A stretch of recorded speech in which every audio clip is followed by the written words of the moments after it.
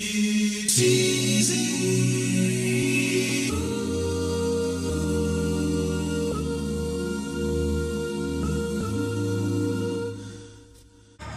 All right, Sam, so you're in the big leagues now. You're back. Yeah. How's it?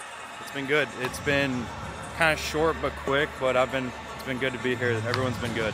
All right, so I got to ask you, growing up, who are your favorite baseball players? I mean, I liked Piazza. I liked Arenado, Mike Trout. I follow Harper. I follow a lot of guys. So I got a vast of people I like, but it's been, Griffey, like a lot of older generational guys. So I've followed everybody. All right, so I got to ask you, the first time you saw yourself on MLB The Show, the video game, what did you think? I thought it wasn't real. I'm not gonna lie. I thought it was fake, but then I saw it again, and it was pretty cool. So being a 6'5" catcher, Joe Mauer comes to mind. Yeah.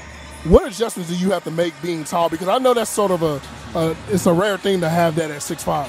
Yeah, you just gotta make sure you're up to date with your flexibility, everything you do, health-wise, how you recover, and you just gotta make sure you're doing everything. If you're not, then it's gonna come and get you probably at the end. But as long as you do those things, I think you should be fine. All right, so what would you say is your first I'm here moment in the MLB? I think it was 2020 when I hit my first home run. I saw Mike Trout run to the fence. Yeah. That's when it kind of got me. But it's been being here and getting to do it in front of fans now. It's like another debut, yeah. So it should be fun. I'm excited. All right. Last question. Say if you can get any artist or multiple artists to do a theme song for you, name Sam Huff. It could be multiple artists. It's your walk-up music. Who would you pick?